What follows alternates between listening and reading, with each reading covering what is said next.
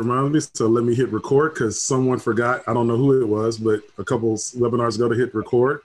So, and she's telling me, thank you. You're welcome. Thank you, Juliet. For those of you that don't know, Juliet is the director of our programs at the Fort Bend Chamber. I want to welcome you to our Tuesday, Thursday webinars done through the Business and Professional Division of the Fort Bend Chamber of Commerce. My name is Kevin Riles. I am the Business and Professional Division chairperson for this year.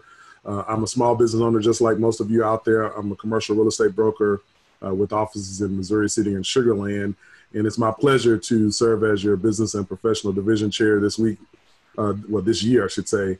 What we have done in the past in a quote unquote normal world is that we usually do once a month lunch and learn seminars on just various tools and topics that are helpful to our constituents as far as business owners and residents of Fort Bend. However, in this new quarantine world, we have pivoted to do bi-weekly seminars and webinars on topics that we think will help you throughout this pandemic.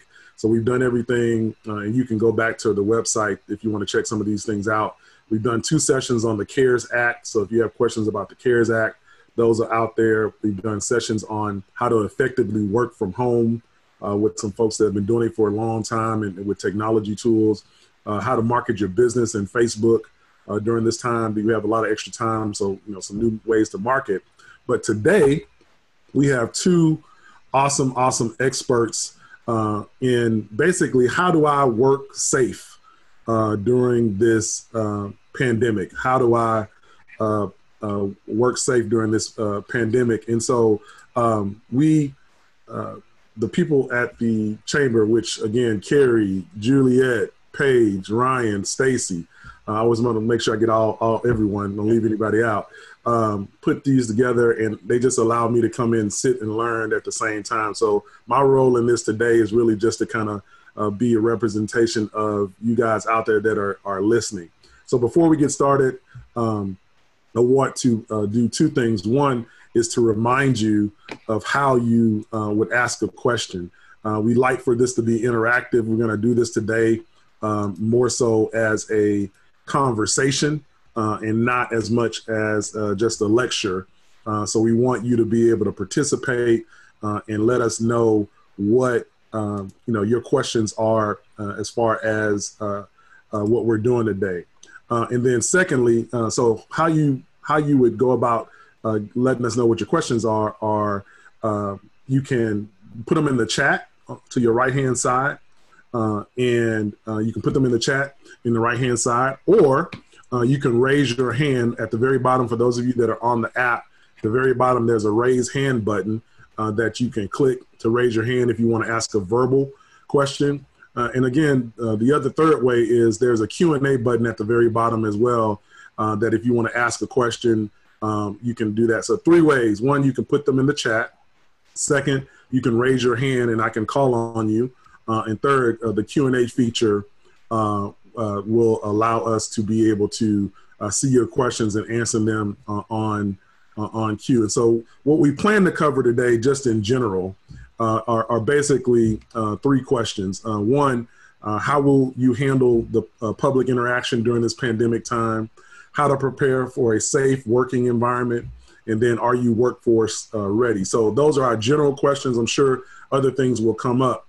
But today I'm pleased to introduce 2 people to you. First is Mike Dobert, or Michael Dobert, to be formal, who is president and owner, principal of HR in Alignment, the best, if I must say so myself, HR consultant that I know. I mean, and I know millions of them. So he is the best. I got to know Mike during the leadership process or leadership program we have at the chamber. Shout out to leadership, by the way. If you're interested, let me know. It's a very good program. So we are very pleased to have Mikey. Did I miss any accolades, Mike? I just want to make sure. No, you're fine. I'm Mike. I like that. I'm simple. And then I would say, and his name just escaped me, not our speaker today. There's 1A and then there's 1A plus in fire chiefs in the area. And so since I went through leadership with 1 fire chief of Stafford, then I can't say you're the best one I know, but you're just as good in Fort Bend. So we appreciate you joining us as well. So you went with Larry? Yeah, yeah, I was going through with Larry. I know you have comments because Larry's a different type of dude. So he's like, don't compare me. Larry's a good friend. He's a good guy. He's a good guy. So we appreciate you guys starting. So I guess I'll start off. Mike, you want to take it from there? Well, I think Doug's going to start off and talk a little bit about public interaction and safe work environment, and then I'll catch on the back end of that and finish up the last point. Sure. So I'll turn it over to Chief Doug. All right. Yeah. So when this first came across, we were trying to figure out what the city's role in a presentation like this might be, and it started in HR and it moved to risk, and then it kind of came to fire. And at the end of the day, the fire department, we're really a service industry. We're in the people business, and so this hit us probably before it hit others. We saw it coming. We started watching kind of last year, and in January we were pretty seriously ramping up. And so I thought, as Mike and I spoke last week about how we might do this, I thought maybe I would just talk about what we did and how the city at large has responded, and then there's a few kind of easy takeaways of how to align what we've done with what you might be doing. And then, Mike's obviously the expert in HR law and things like that. So I'll defer any opinion on that because our HR law is vastly different than any of y'all's. If you've ever done firefighter payroll, it will make you appreciate how easy because FLSA 7K exemptions are no joke. Yeah. So with that, the first thing we saw was, obviously there's a virus on the spread, and how are we going to protect our people? And so we had a fairly robust backstock of PPE going into it. We had, for normal times, we had about a 10-year supply on hand, and that was because we figured there would be a run on the supply chain if something happened, but we didn't ever factor in that a pandemic I don't think the scope of this was in our initial planning. And so we have now taken our PPE levels 5-fold. And what we used to buy for about $1 a mask, we're now paying $5.50 a mask. So the good news is we are finally finding the supply chain to catch up. And so some of the things that had pandemic pricing attached to them for the last 6 weeks are starting to creep back down. We, as a matter of fact, just got a confirmation of an order from one of our vendors back for pre-COVID pricing on N95 masks, and they're the good masks, not pandemic duckbills, what we call them, fitted, fit testable masks. So so it's like we can all kind of take a breath.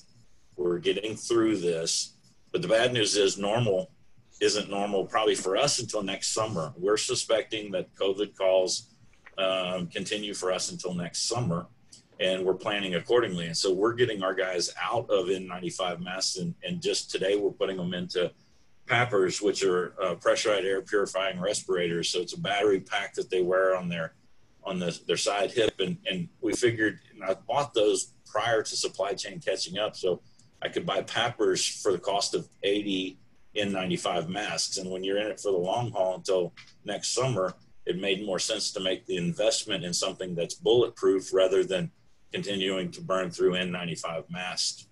So that was the first thing we did, is we got a hold of supply chain. The second thing, we found new and unique ways to protect our people, other than just the traditional gowns and masks. And so I just talked about PAPRs, and we have a plan that goes all the way up to wearing firefighting SCBA's, self-contained breathing apparatus, on medical calls should our supply chain run short. So we tried to go about 3 to 5 levels deep in every plan that we had. Next was, so that's inhalation and absorption through the face and mucus areas that we were protecting. Next is skin. And what we find is this is not a very robust virus, but we didn't know what we didn't know at the time. So we planned out about 5 different ways to protect our guys through absorption. So we have gowns, medical gowns that you see in the media. Then we have Tyvek suits, which kind of look a little hazmat-ish. From there, then we're going to raincoats, which does not sound very sexy, but it's highly effective at keeping stuff off of your people. Then from there, we're going to a level B hazmat suit. So we're multiple layers deep, and our final PPE in every case is sustainable. So air packs are sustainable as long as we protect our air supply. So that caused us to come up with new procedures to protect our compressor stations and who can go into that room and how they get well checked before they go in. So you can see the downline of each of these decisions causes 16 more decisions to take place. So fire has definitely taken a leading role for the city, but the city is in the business of interacting with people as well. So we had to determine, how does permits work? How does Petopia, which we have, if you're in the market for a pet, we have hands down the best animal control department of any city in the area, and they do a wonderful job. But how do they interact with the public, and how can we be more aligned with what the public's looking for when it comes to social distancing? And so we added acrylic dividers in our permits. We went to appointment only for anything in City Hall. We require we closed most of our public buildings to all but essential employees. Even employees of the city that don't work in that building or aren't considered essential to the facility itself can't enter that facility. So every day to get into a facility, you got to go get your temperature checked, go through a questionnaire, and you get a dot, and these colored dots enable you to go into different facilities across the city.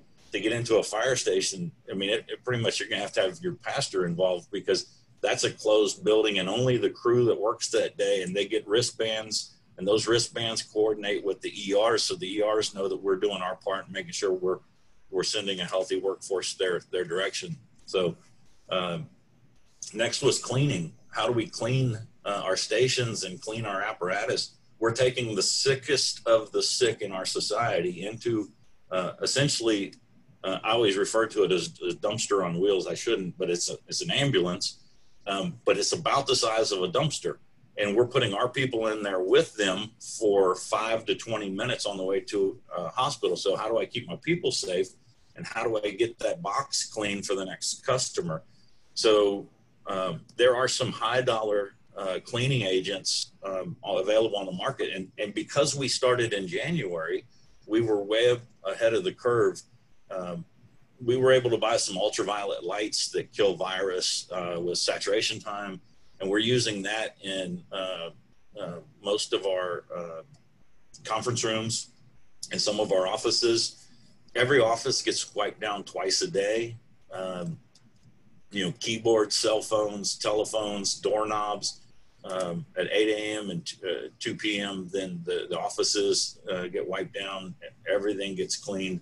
And those ambulances, we looked for some commercially available products that spray disinfectant.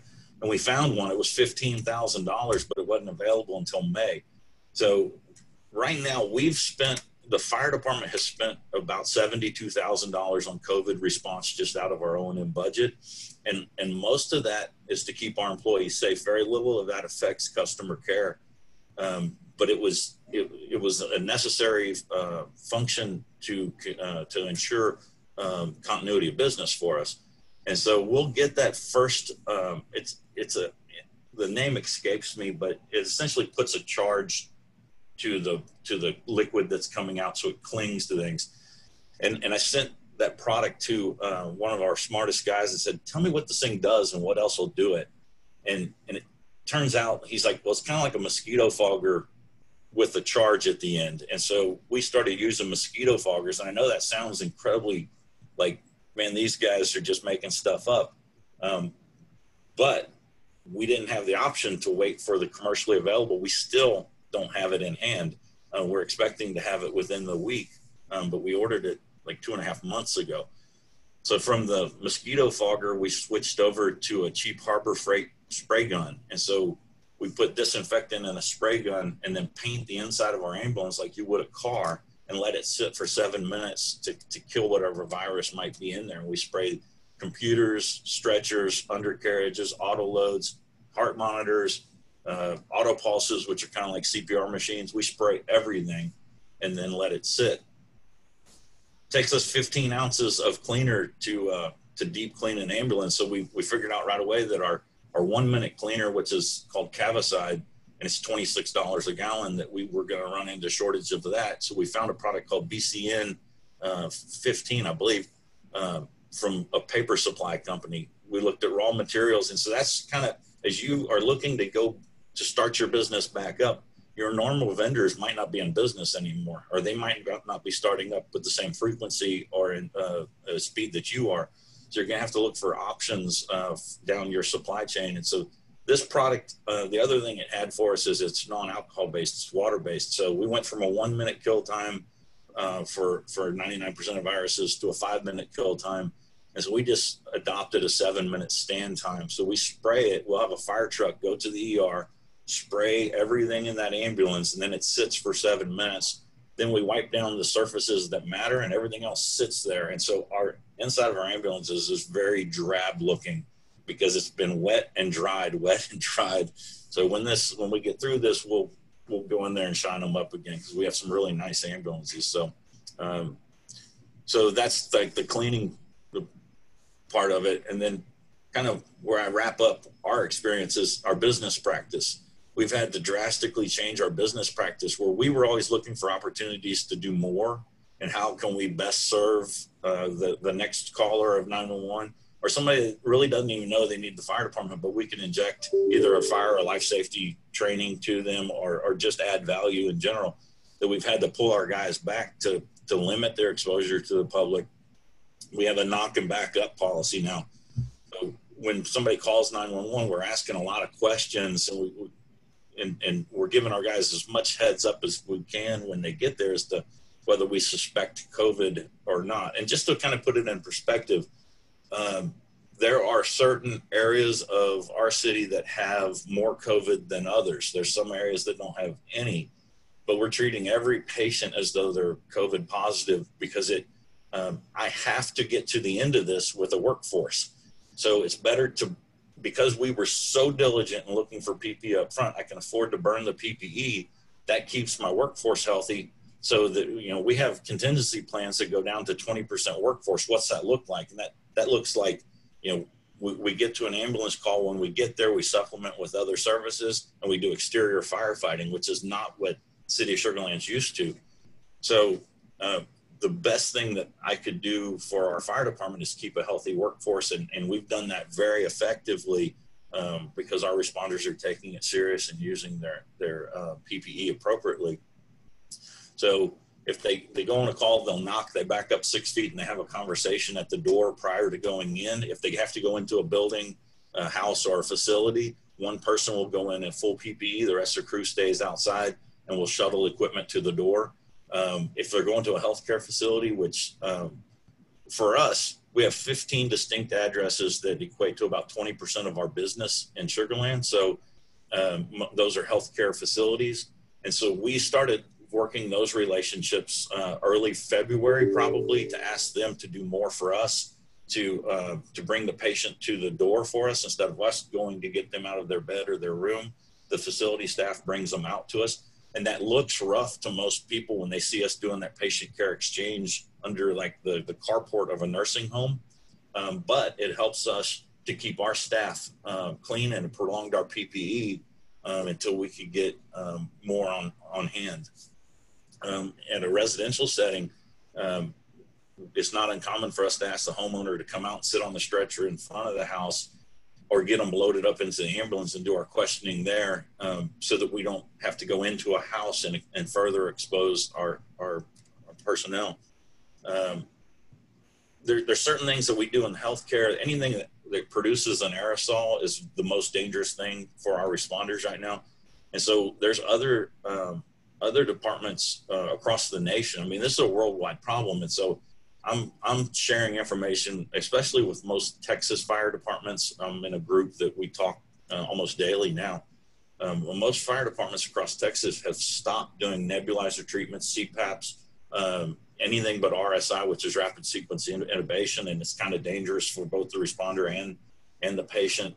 And so we've tried to find workarounds for that, including acrylic patient care boxes, where we have the ability to put a patient into a box that then has negative pressure to pull the atmosphere out of that. As long as we have them on an oxygen producing device, then that keeps them healthy.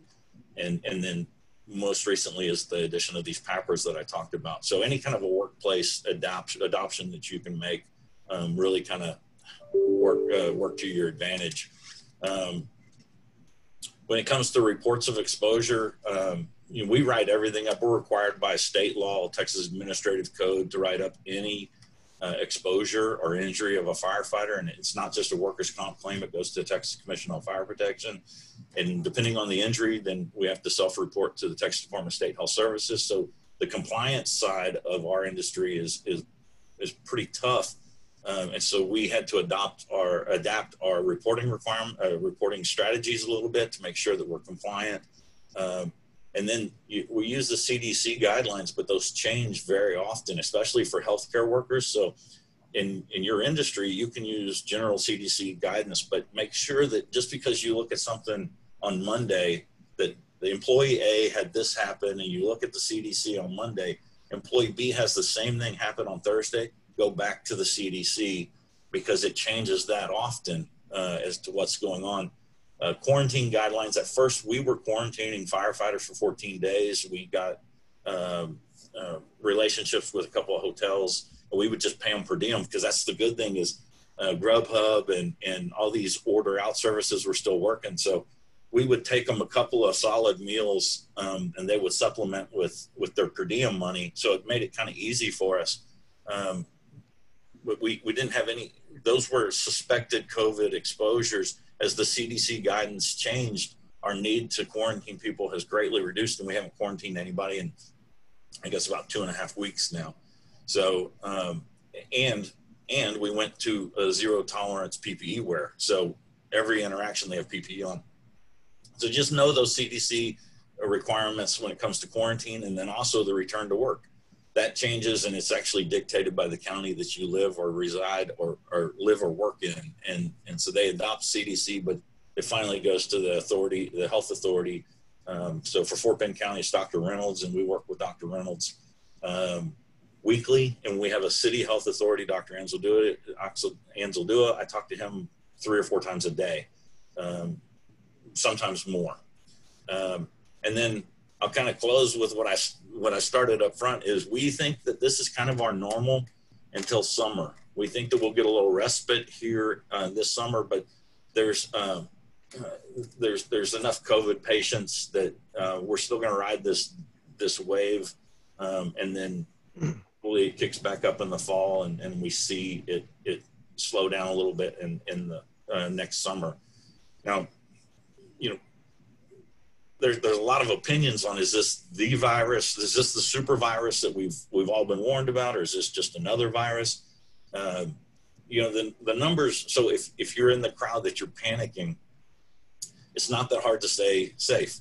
Social distance, wash your hands, don't touch your face. That's a hard one for me. I found out that I touch my face often, especially my eyes, because I have allergies, and the pollen gets me. But there's some good sources out there to remind you to how to stay safe and clean your workspaces and use good hygiene in your work area.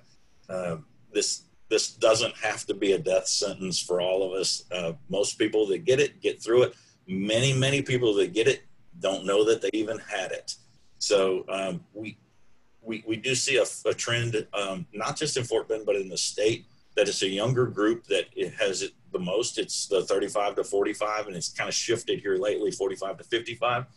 But the deaths are almost exclusively 60 or older with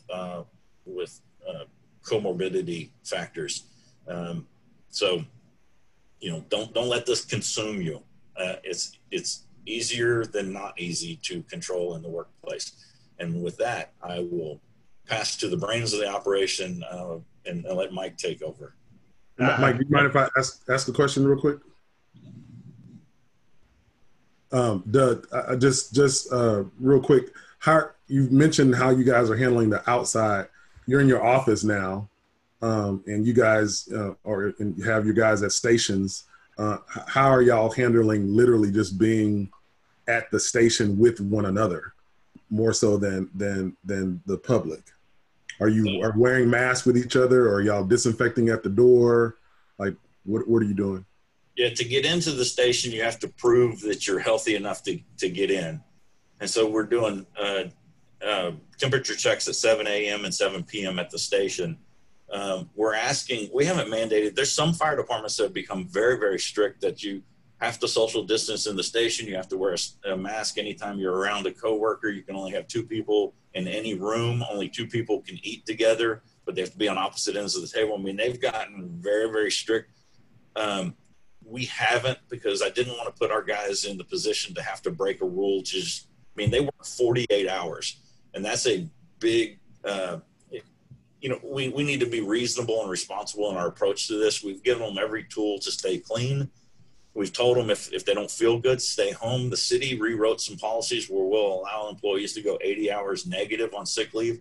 It's more important for us to not have them at work than it is to make sure our balances are even right now. We'll sort it out in the end. But if you don't feel good, stay home. And we've made it our lieutenant's job to make sure that if somebody doesn't look well, contact HR and we'll send them home. We're not taking any chances. So yeah, anytime they leave the station, we want them in masks. Any interaction with the public, they're wearing masks, regardless of call type. Any EMS call, they're wearing N95 masks. They're cleaning the stations, cleaning the fire truck, cleaning the ambulance on a very regular basis. And, I have noticed a couple of stations have spread their chairs out a little bit. They're kind of doing it on their own. And I think that probably better than me going in there saying, you're going to do this, this, and this, because when they can decide to do it, they own those results. And the proof's kind of in the pudding for us. We actually have more people coming to work during this pandemic than we normally otherwise would. It's probably not because we're so dynamic and they want to work with us. It's just they can't travel anywhere, so nobody can take vacation. And so we're actually kind of at a heightened risk of overcrowding because everybody's coming to work, and it hadn't been our experience just yet. We're working really hard at that. Now, in admin, we're not wearing masks, but when we get together, I haven't sat at the same table with anybody in a long time other than my family at home. So usually people come in, they sit about 12 feet from me over at the conference table. We have a conversation and they leave. So we're being responsible with it, even in admin. Gotcha. Sorry about that, Mike. I just want to. No, you're cool. Yeah. Go ahead, sir. Yes, absolutely. All right. Doug, great job, and sincerely honored to partner with you on this. I'm going to shift gears, as we talked about earlier, and kind of talk a little bit more from the human resource perspective as businesses start to reopen, or they've been open and they're adding a little bit more of the non-essential workers. The one thing I want to mention on preparing for a safe work environment, and this has come up a lot here recently, and I think I heard Doug mention some policy development for our businesses out there. As you add specific policies to COVID-19, things like that, make sure you update your IIPP plan. That's your injury illness prevention program, or basically a safety manual. So make sure anything you're developing, you get that into there. When you consider those type of plans, obviously an overall safety manual of sorts, or IIPP for manufacturing or construction, may have different considerations overall than an office environment. But just because you're in an office environment, there's still OSHA guidelines and safe practices, ergonomics, all different things. So make that your placeholders. You update policies, don't have them spread out, bring them into that document as a placeholder. I will mention among CDC guidelines, a great OSHA publication is publication 3990. And it's a very robust pandemic type document, preparing workplace for COVID-19. So as you're looking at some of these things that Doug mentioned, other practices, be sure to look at that document, and that is very, very important resource. I want to move into kind of our third bullet here. Are you workforce ready? So as I mentioned, various businesses out there either been shut down, they're reopening, they're bringing furloughed workers back, they've been essential, but maybe not everybody's been there. So there's really three things I want to talk about. Planning and communication, which is key, I think we would all agree. Touch a little bit more on workplace safety and some HR kind of policies and employment labor law considerations. And then leave of absence. There's some potential legal background to this down the road I want to make sure that we're all aware of. So with regards to planning and communication, first and foremost, I think we see this as the governor's spoken this week and so forth in the different phases of openings. Follow those federal, state, and local guidelines as to the ability to reopen and all the rules around that. The other thing I wanted to mention on the side note, we've had some great sessions on the PPP, the payroll protection, so forth, and make sure to maintain, if you've gotten that loan and you have certain criteria to maintain your level of workforce, your wages, among other things, make sure you're restoring employment to folks and you're meeting the requirements of that PPP loan, okay? As far as your planning and communication, there are a few things you want to consider. First and foremost, determine who should return first. And so again, I've had essential businesses, non-essential businesses, people working remote, but they're open. So the question number one would be, what are the essential functions and who are those essential employees that really, as we start to reopen, they're the first ones you're really getting back in. With that, consider a phased ramp up. And what that simply means is what it probably implies is you don't have to flip the switch and everybody comes back tomorrow. You identify your essential employees, if there's some that can still work, telework and so forth, slowly ramp that up. And I think, Doug mentioned without vacations, everybody's here more so than normal. And that's fine, that's great. They're serving us, we're happy to hear that. But as other businesses, you may have the opportunity to ramp that up. The idea of telework, I've had several conversations with businesses and organizations of all sorts. And I think a lot of organizations have had to jump to telework very quickly, adapt technology. Just like I was asking Kevin lots of questions and Glenn Smith, who's spoken several times. It's just, it's a new era. But I truly feel that the idea of teleworking is not going to go away. And I think employers are going to find out that people can be productive. And the truth of it is, I had a comment made to me by a group. They said, Mike, when we return, I don't know if we need all this square footage. That's a fixed cost.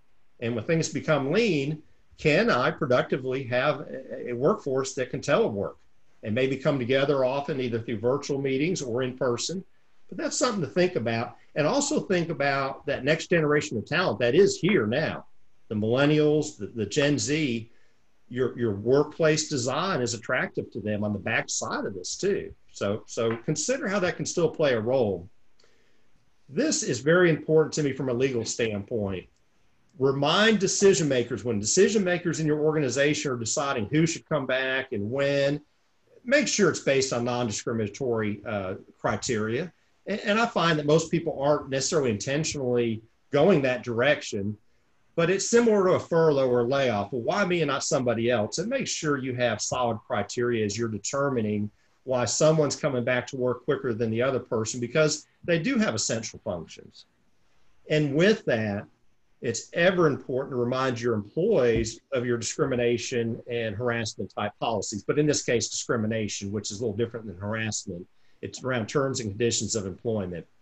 You want to make sure, and in any organization, in 15 or more employees, you're a covered employer. Doesn't mean if you're less, you don't want to be fair and equitable, but we do have a policy that prohibits it. We have a complaint procedure, and there's no retaliation. So very, very important as decisions are being made, we want to make sure that we do things in good faith, which is always the intention, but not accidentally trip up and not fail to remind our employees, let me know if I've missed something. We're trying to do things the right way. With that, and I'm going to talk more about this, but there's a new kind of a term resurfacing about vulnerable persons. And those are the people that are at high risk. And I'm going to circle back and share with you some insight as to where unintentionally there could be a tremendous rise in discrimination claims based on this. So with that, I want to talk a little bit more under planning and communication. and prepare communication for employees returning to work. Okay, either everybody's returning, or again, we've been somewhat open. Number one is establishing a return to work timeline. And consider, it's one thing to say, we're going to open up Monday, you need to be here, and that's all there is to it. I encourage organizations of all sorts, nonprofit, everybody, have a grace period. People feel uncomfortable. They have different lenses, different perspectives. They're working through uncertainty. There's there are timelines to this, but give them a grace period. And I think that's very important. Number two, which I think most of anybody here would also probably share the same idea with us, is to establish good open communication and employee engagement. That is so important, practices of employee engagement. And so with that, identify and explain the steps being taken to ensure safety. That's going to put people at ease. When you're engaging people, they may say, thank you for letting me have a voice in this and not being a one-sided conversation. Here's something I was thinking about. Maybe we missed something. Our employees are a valuable source of information to help guide us and collectively work as a team to make sure we're safe. Remember that, to me, this is change management. The pieces have moved around tremendously in our world. And so change management basics, for any person, it's, hey, what is changing? Why is it changing? What's it mean to me? And so as you reintroduce folks into the workplace, it's important to maintain the principles of good change management, which are open communication. I think with that, one of the things is actively seeking out concerns and being proactive. You want to be careful. There's a thin line between inviting too much personal information, but actively, individual basis. Kevin, Doug, how are you guys doing? Is there anything on your mind, anything we can think about? Don't wait for it to come to you, okay?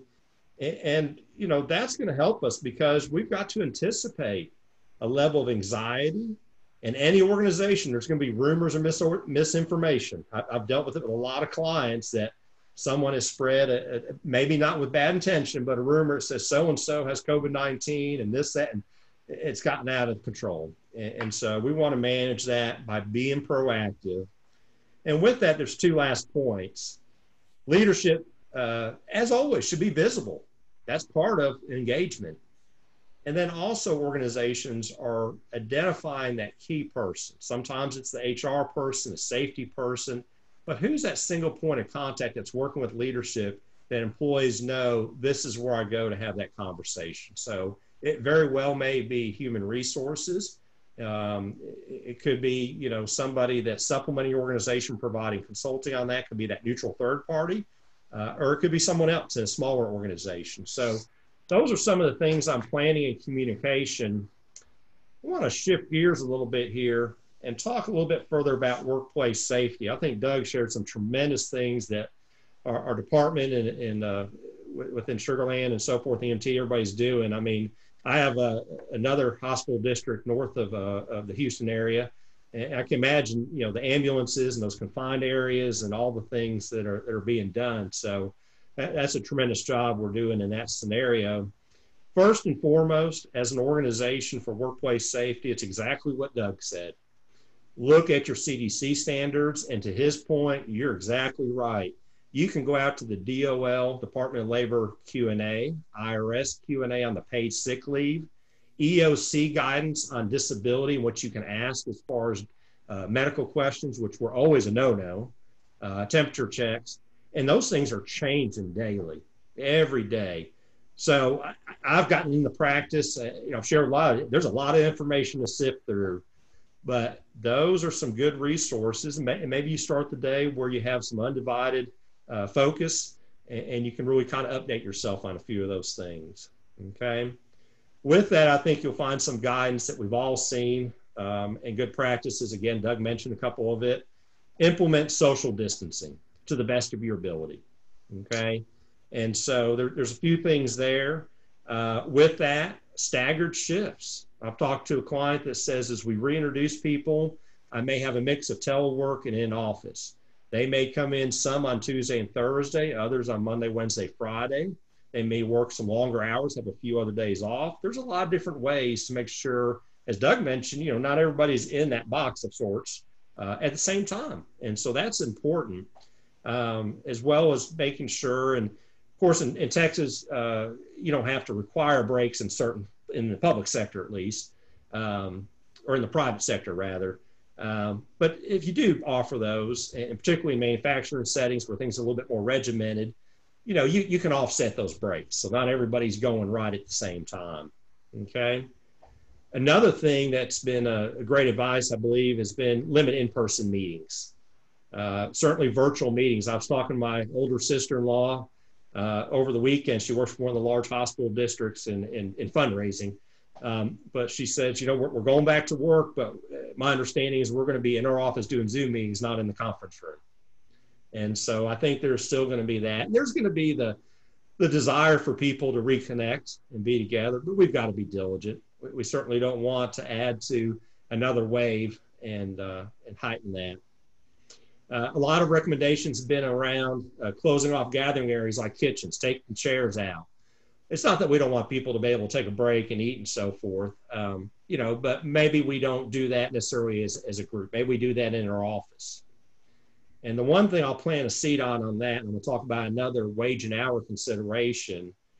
Keep in mind your non-exempt employees, the ones that are eligible for overtime. That's your rank and file, the majority of them. In order to dock for a meal break, it has to be a 30-minute meal break, which you're completely relieved of duties. The Department of Labor and Wage and Hours sometimes said, well, Kevin, if you're eating at your desk, what's the chances are you're going to answer an email or answer the phone? So I don't want to overcomplicate it. Just remember, non-exempt, if you're eating at your desk, are you still doing some sort of work, and do I need to pay for that lunch break? Just be mindful of that. Obviously, sanitation. I think that's going to put everybody's mind at ease to communicate what we're doing. Doug mentioned a lot of the different ways we're able to disinfect and so forth. Some are costly and hard to find the equipment and so forth. So we want to be thoughtful to that, and I think most people have been. Another of a couple last ones are PPE needs. So as Doug was mentioned, public interaction. Every business is different. What extent of public interaction, restaurants where they start to open 25% phase one, there's interaction there, curbside, a lot of different things. And so I think what you'll find, particularly in that OSHA publication I mentioned, there's the high, mid, and low level risk. But PPE, is it mandatory or is it optional? Okay, be clear on that communication, expectations. We have a responsibility as employers to make sure it's not a known hazard in the workplace. And a lot of times we don't know. We can take temperatures, we can ask questions, a lot of things. People may be asymptomatic, as Doug mentioned. And so, just be clear what your expectations are. One of the things I found, and I think Doug hit on it, as far as I come into the location, I answer questions, I get the sticker or what have you. Another thing I've seen, which is very similar, I think it's probably exactly what you mentioned, Doug, is an employee visitor COVID-19 self-declaration form. That when I come in as an employee in the morning, I come in as a visitor. It's a simple form I fill out. It says, hey, if I had any symptoms, have I been traveling? I test I have not. That's risk mitigation. Because if a visitor coming in does test positive for COVID-19, have you done the appropriate steps prior to that to say, hey, I asked the questions, they signed off, I'm doing the amount of diligence I can to screen people of sorts. Two last things I want to move on to leave of absence and accommodation. One of which is the idea of doing temperature checks and asking medical questions was a no-no. Every human resource person, most business owners knew under disability laws, and they apply to 15 or more, but still the right practice, that you can't necessarily ask medical questions. The EOC has come out in which disability laws fall under the jurisdiction of, to say, yes, you can check temperatures, you can ask about symptoms. I'd be careful about asking about underlying medical issues, which are more private. But if you are doing temperatures, number one, have somebody that's trained on the equipment, have one person doing it, and maintain confidentiality. The questions come up that if we have somebody that has tested positive for COVID-19 or been around a family member, for example, what do I tell fellow employees?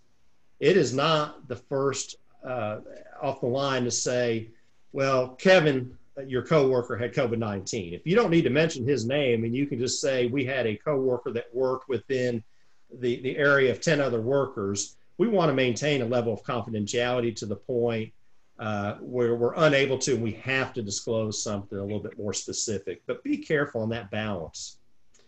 And then the last thing I'll say on temperature checks, and we'll move on to leave of absence, as I mentioned, compensability. Just like with the lunch breaks, there has been a lot of talk to, if I come in the morning and I have to get in a line, and hopefully I'm staying 6 feet apart, social distancing to get my temperature checked. It's just like the idea under wage and hour laws that I have to get to work, spend 30 minutes putting on PPE before I actually get to my workstation. Is that compensable? And that's been the source of a lot of class action lawsuits in the past. What most states are doing, and it's really kind of come back to the states primarily and federal law, is if I have to stand in line for a temperature check as an employee, if it's de minimis, which is a subjective term, but 2-3 minutes, 5 minutes or less, I'm waiting to get in line, check my temperature before I go clock in of sorts, maybe not compensable. Now, states like California, which are a little bit different kind of environment, have jumped and said it's all compensable. So what I'm saying to you primarily, we're all probably going to be in Texas on this one. If it's de minimis, probably not. But if you go more than 5 minutes, consider playing it safe. You don't want to risk wage and hour laws. And so some things to consider on that. And as I mentioned to many people earlier, you can get my information through the chamber. I answer any questions with no obligation. It's just the way to get back to our community. So the last thing I want to talk about a little bit here as we kind of close out on time of leave of absence and accommodations. And so there's 2 things I want to mention. Keep in mind that the earlier things, as we were into the latter part of March, the big thing was the Family First Act and paid sick leave if you need shelter in place, or if you're asked to self-quarantine, or expanded FMLA if your child, your son or daughter, is situated where their child care or their school is closed down. Those things are still in play to the end of the year. And as Doug mentioned, this could continue going on. So please don't lose sight of those. And please reach out as you have questions in kind of determining those. The one thing I've put in place with clients, which is very important, I think a lot of people have done it, is if I say I'm seeking paid sick leave because of I've been asked to quarantine, then it's almost like a request form that says I'm checking off that this is the reason I'm requesting paid sick leave. There's a couple questions about if you're caring for a child, if they're older than 17, are they incapable of self-care? If they're 14 to 17, how come they can't take care of themselves? But most importantly is this: you have an employee requesting that leave, you're paying it, and then you're going to seek reimbursement from the IRS through your 941, your payroll taxes. And so when that employee signs off on that form that they attest this is true information, and you may or may not be able to get a doctor's note depending on how busy everything is, that's going to give you a layer of protection as an employer to say, I acted in good faith, I provided this paid leave, the employee attested that this is honest and truthful, and provided whatever documentation. The other thing, and a couple closing comments, I mentioned, I think, a reasonable accommodation. And again, that falls under your disability laws. The American with Disability Act, Amendments Act, it was updated in 2008 and drastically changed some definitions of disability and how you consider it. But consider this: if we're reopening and we have an individual that's, per CDC and otherwise, known to be at high risk, age, or underlying health issues, we need to be careful. We're opening back up, and if they say, look, I've got some concerns, they don't necessarily have to reveal the private health information, but they probably would in this situation to say, I'm concerned I'm older, I'm concerned this, that, or the other. Be careful. That may be a leave consideration under disability laws in which you would want to afford, and you would want to, first and foremost, very critical to the disability process, is to engage in dialogue. Don't just say no to something. Try to work in good faith. What you may think is reasonable, or they may think is reasonable, and you say, no, it's an undue hardship, law may not support you on that. So that's a topic in itself. The other thing I'll mention there is, I had this question come up from a client yesterday, which I think was incredibly wise. You know, should I, it started with the suggestion that if someone's 65 or older, since they could be high risk, should I not, you know, call them back right away? Well, don't assume that, because we have had younger individuals in the general population that have gotten ill. So ask your employees that may be high risk age, or if you know they have health issues, that do you feel comfortable coming back? And if they say, yes, I want to come back, and you prohibit that just because on your assumption of the protected class, that could be very, very much a reverse discrimination consideration.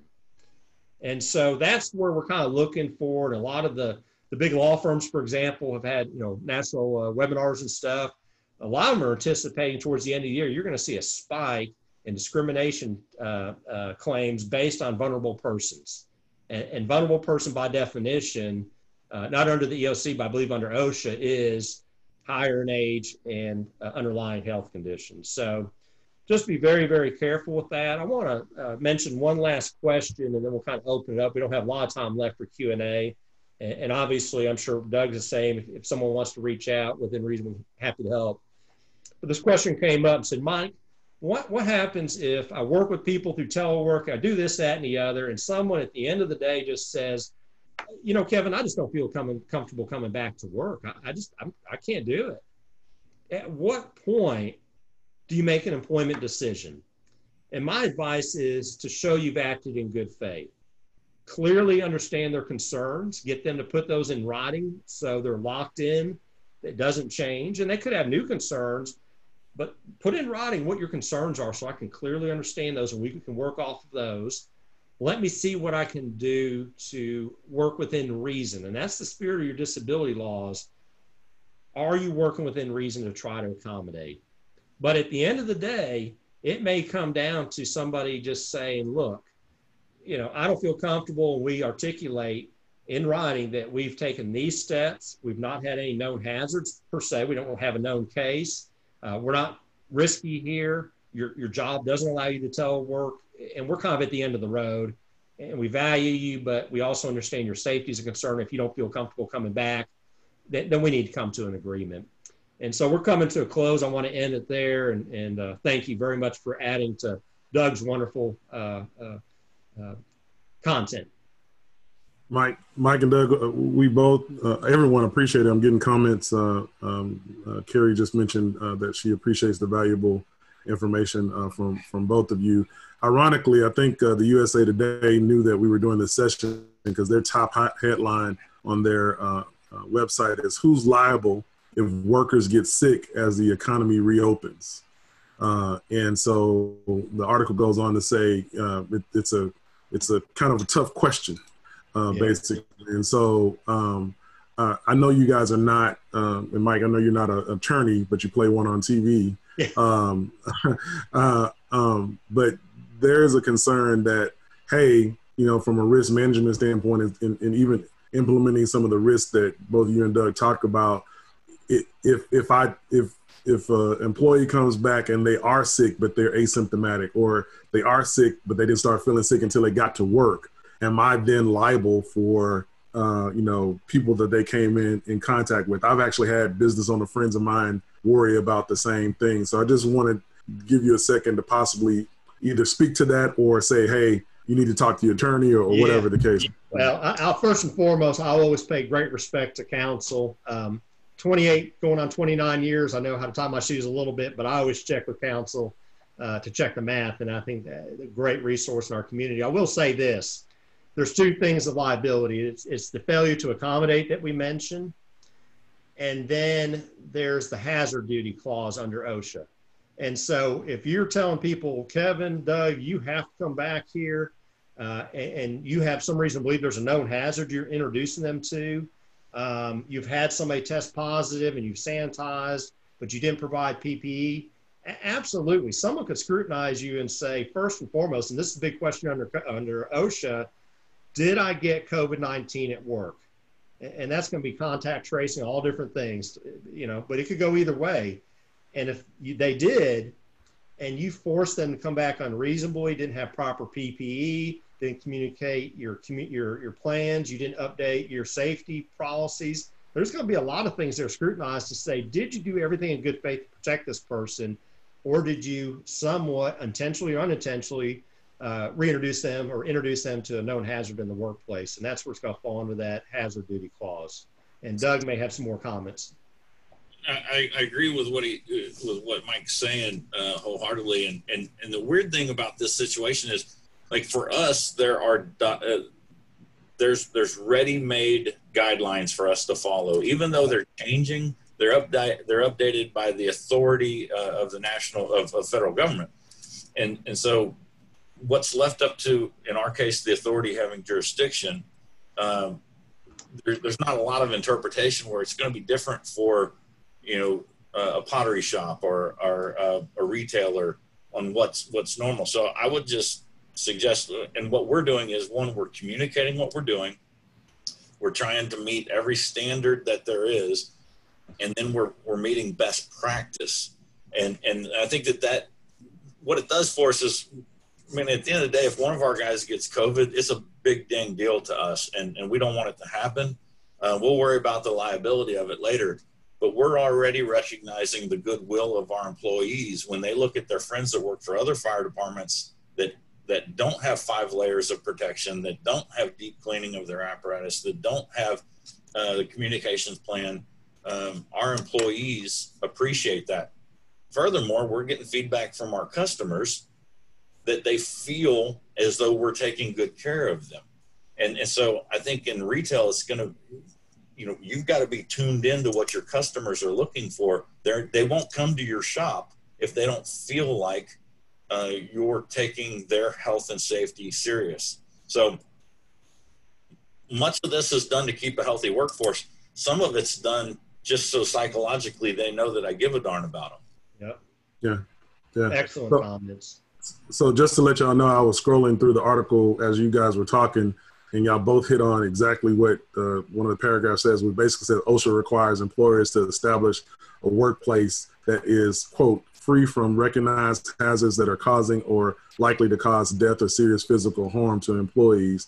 So they're basically saying OSHA to follow the CDC guidelines to kind of protect yourself as an employer as well.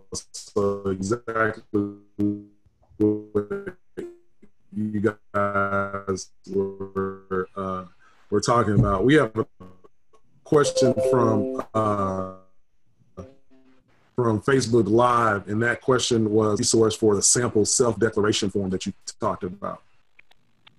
Yeah, and I did reference that. Now, what's the question? I'm sorry. My internet. Self-declaration form. Are there any resources for a sample self-declaration form? Yeah, anybody can email me. Let me give you my email. It's a little bit long, and it's without obligation. I'm very much just like the chamber here and Doug to support our community. It is M. Dobert, Dobert, at HRNalignment.com. And my mobile number is 281-889-9075. And I've got some good checklists in that form. I'm going to be sending them out to clients, and I am more than happy to share anything. So for those of you that are on the app, I just put that in the chat as well, Mike's email address and cell phone number. And what's your blood type, Mike? No, I'm just joking. Free from COVID. That's your. And I was about to say. Hey, so Rick Connolly wanted to let you guys know, great webinar. Thanks for being there for us, Doug and Mike. Thanks for the chamber putting this together. Leadership class of 2014, the new standard. What was that? 2013. 14. So we thank Rick. He's been a great leader in our community, continues to be. So thank you, Rick. Yes. And so as we come to a close here, I just wanted to capture Juliet had just a couple quick questions. Should employers continue to restrict work-related travel? Yes. I apologize. I didn't mean to hit on that. I think unless it's essential, it is what it is. And so I think minimizing travel and certainly minimizing the requirement of it is very important. And so that's a very good question. Okay. And I apologize. I spelled the alignment wrong. I switched the N and the E, so I'll retype it. Thank you, Carrie, for catching that. I was going too fast. Can an employee refuse to return to work due to fear of contracting the virus? I'll answer that, Doug. I don't want to jump in any way. But an employee, they can say, I refuse to return. I think that's where the dialogue comes into play. Because at some point as a business, if you say, I need my team here, even if you can telework, we collaborate better, we're here. But what I encourage, again, is to have dialogue. Say, well, tell me what your concerns are. Matter of fact, could you just shoot those to me in an email so I'm clear on them? And work through a dialogue process. And it may get down to the point, again, where you say, we may agree to disagree, but we're doing these steps to sanitize. As Doug mentioned, following CDC guidelines, we don't have known hazards here and so forth like that. And so at some point, we may kind of come to the point of saying, if you want to work, you need to be back. And if you don't, that's fine. But documentation and that dialogue process of not just saying no, but back and forth is so important if you need to defend yourself. Yeah, for us, relationship starts way early in the employee relationship where we designate everyone that works for most employees of the city, but everybody in the fire department is an essential employee. Mm-hmm. And it gives us the teeth to, that we're meeting standards, we're taking this serious, we're meeting best standards, best practices. But at the end of the day, if they refuse, it becomes job abandonment, as long as we can demonstrate that we've given reasonable accommodation. Now, even with the fire, with our organization, we have had people ask for accommodations, and what's reasonable today might not have been reasonable 60 days ago. So we're using a very broad brush when we decide what is reasonable, because we want to do right by our employees, and we want everybody to get through this. And I mean, we work too hard to get our employees. We don't want to run them off because of some little virus. Those are excellent points. Absolutely. And then final quick question is, when I recall an employee, do they need to fill out new hire paperwork again? Okay, so, and I apologize, I'll take this one. There's two different things. If I'm recalling what I think of as a furlough, okay, you're still on the team, you're on the sideline, you're still an employee. So technically you don't have to rehire them and go through all those steps and so forth. What I do recommend, if you put someone on furlough, there's two things. Give them a bona fide offer letter. You call them and say, hey, we need you back. I've had a lot of clients say people may get comfortable not want to come back right now. Maybe they're getting benefits.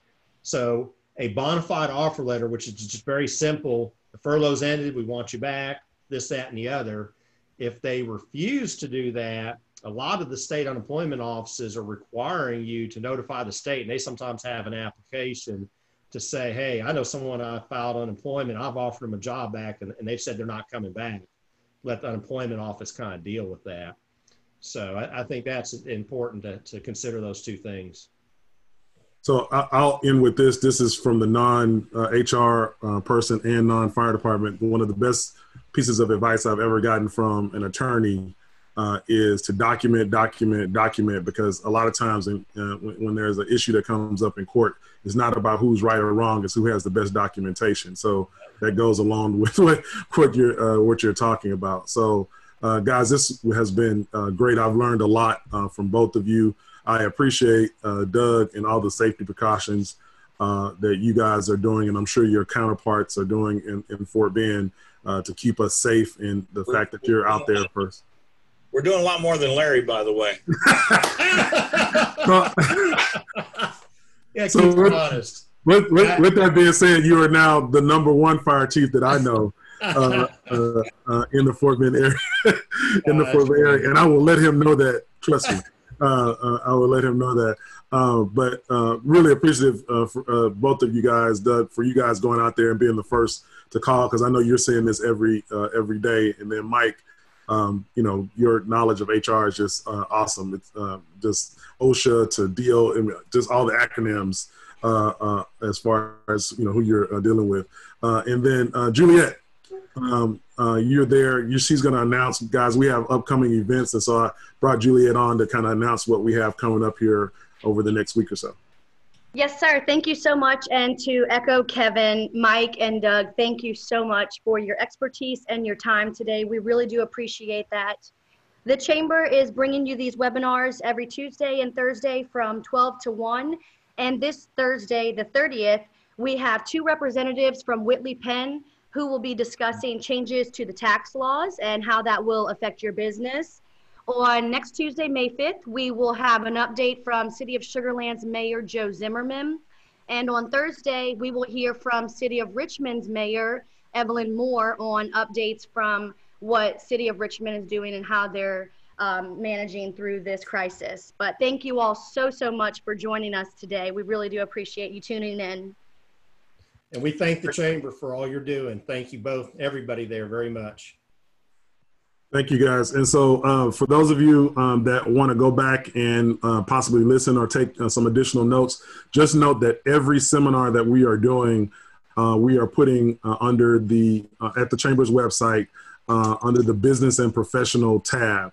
So if you go to the Business and Professional tab, you'll be able to, within 24 to 48 hours, look at this video again and capture any other details that you want as far as the information. And again, feel free to reach out to our panelists, specifically Mike, at mdobert@hrnalignment.com, mdobert@hrnalignment.com. Guys, thank y'all so much, and that will end our session for today. Thanks, Kevin. Good to be here. Doug. Thanks to my favorite fire chief in Fort Bend, too. There we go. I'll make sure Larry knows that. Yes, please do. Talk to you later. Bye, guys. Bye.